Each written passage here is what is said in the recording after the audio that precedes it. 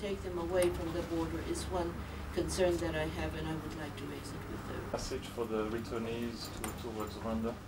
Means that I don't think a major multinational force will be set up to trek back 200,000 or 300,000 people. That I don't, but we would probably welcome all sorts of help to assure safety if this kind of return is going to, safe passage is going to take place.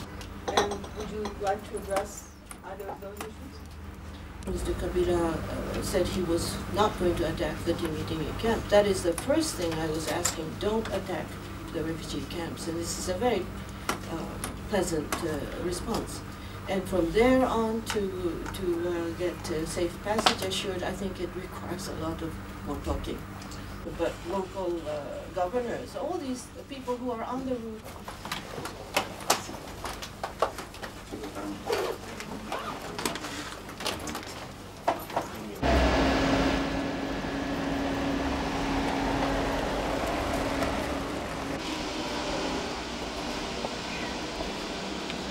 Thank you very much.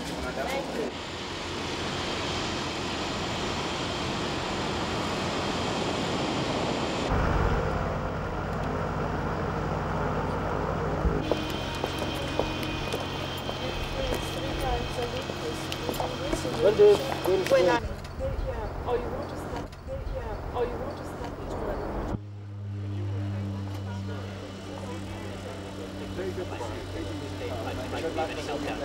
Thank you very much.